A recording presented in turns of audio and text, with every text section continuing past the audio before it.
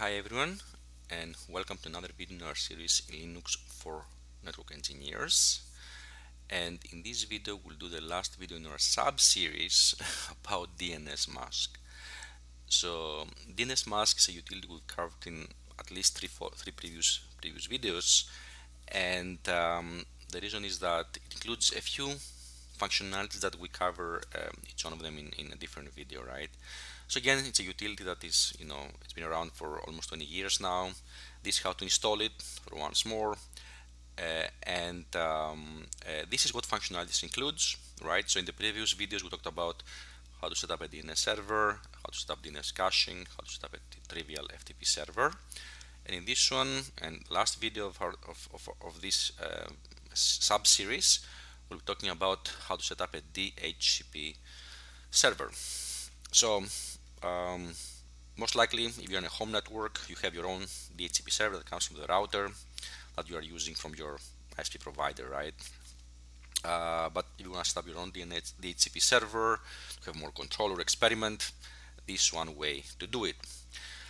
So and let's jump straight ahead into the details here. So this is a Linux host I have. It's a Raspberry Pi Linux host, and I have installed Dnsmasq already, obviously.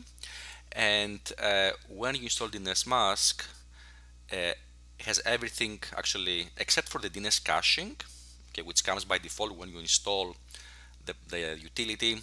Dnsmasq caching kicks in because it's no brainer to install it, because it just, there's no like a drawback to it.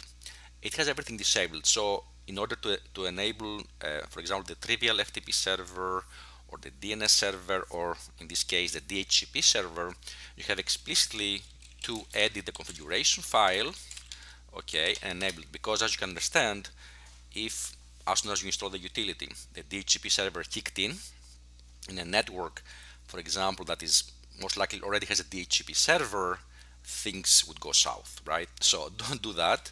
So a word of caution, before you do this, what I'm showing you now, and enable the DHCP functionality, disable your existing DHCP server.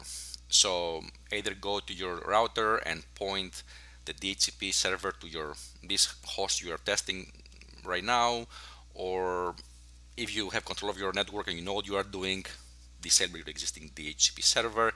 You don't want a network with two rogue DHCP servers. Okay, so now you add the configuration file, and there are a few options that are kind of basic, okay, and we need to enable. As usually, there's in the DHCP Dnsmasq.conf file, you'll find very detailed explanation of what each option does, right, and what options are available there, okay. So, but I'm going to show you here, kind of for the purpose of this short video, some basic stuff you can do to get started, right? So here, for example, one of the most basic options is the Dhcp range. So obviously here you specify what is the the Dhcp range that you're gonna assign IPs into, right? So in this case, I'm specifying 172.31.0.220 to 250. Okay, this is the net mask, and which is kind of optional. And then this is the least time, right? So the least time here is 12 hours.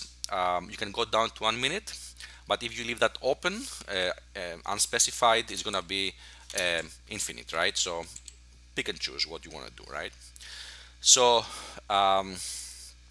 now a few other things you can do, of course, with DHCP, and I'm gonna tell you about them here because they're kind of basic. Is you can specify your router. So here's the option here. Let me find it actually with a search.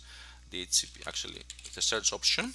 So here's where I'm specifying some options, right? So I'm specifying my router that's on this address 172.31.0.1 and a DNS server 1111. Okay, so now there are many options you can specify for DHCP in this format, where you say DHCP option equals option, then the name of the option, and then the value. And again, I won't go through all these options here, but one way to get a list of these options is to type the command dnsmasq help dhcp, and you see here you have actually around looks like there are like close to 100 options which you can refer to either by name or by kind of ID or code that they use, right? So look at the documentation about this, but I'm giving you here, for example, right, a list of these options, right? What log server to use, domain names, right, and so many other things that DHCP can be configured with. So anyways, we specified the options we want to specify, the router, the range, the DNS server. Another option you might want to activate is this option here, DHCP authoritative.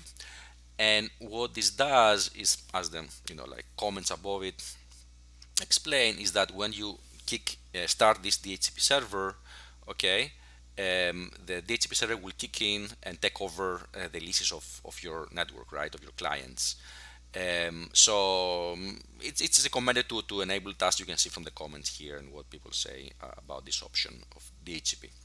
So that's it pretty much. So you edit the file dnsmasq.conf, you make these changes and whatever else you think makes sense for you, but for starters I would say just start with the basics, right? And then all you need to do is restart or start the Dnsmasq service. So as soon as you do that, it's gonna kick in, read the configuration file and start the DHCP functionality. So how can we test if this works now? Here's where I'm gonna show you. I'm gonna tail the varlog syscall information, and now I have another client here that I'm gonna use as an experiment to bounce the interface and see if it's gonna cause, if I'm gonna see any logs in my Dnsmasq DHCP server. So this is a client in the same network. Okay, I'm gonna take the interface down and then bring it back up. And let's see now, while this interface is coming up, it's gonna so you see here it just did the request, okay, with this IP, right? It tried also to get this hostname Raspberry Pi, and the Dnsmasq DHCP server said no, I'm not giving to you because it's already in use. Actually that functionality is I think DHCP server dependent. Yeah, so yeah, so that's it pretty much. As you can see, I enabled the DHCP server on my host by using Dnsmasq, and with some basic options to get started, and now you can dig further and configure in more detail how you want your DHCP server to work. Thank you all, and see you in the next video on Linux for network engineers. Bye.